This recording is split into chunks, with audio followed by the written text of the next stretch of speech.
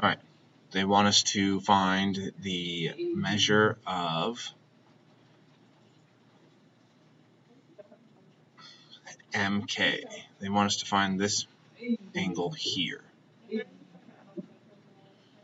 In order to find that, we need to know what X is. In order to find the measure of angle K,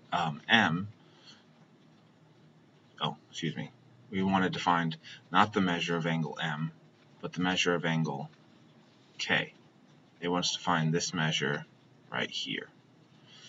So in order to find that, we need to first find out what the measure of angle M is. If we can find out what the measure of angle M is, then we can say that we know what the measure of angle K is, because they are parallelograms and therefore they will be congruent because they are opposite angles.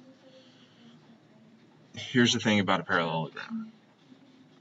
When you have when you have a parallel line here and you have a parallel line here and a parallel line here, these lines right here cut by a transversal like so, then we know that this angle and this angle are alternate interior angles which add up to 180 degrees.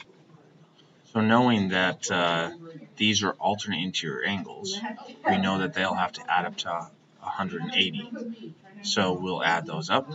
So we'll say 3x plus 19 plus 2x plus 1 is equal to 180.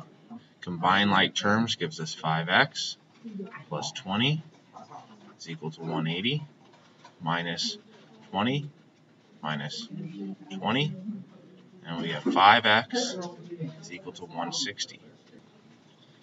So we divide both sides by 5, divide by 5, and we get x is equal to 32.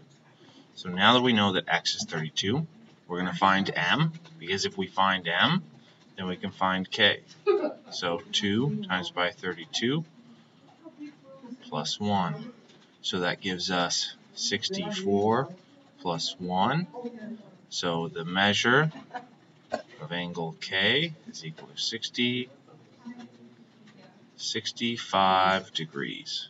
And then we're done.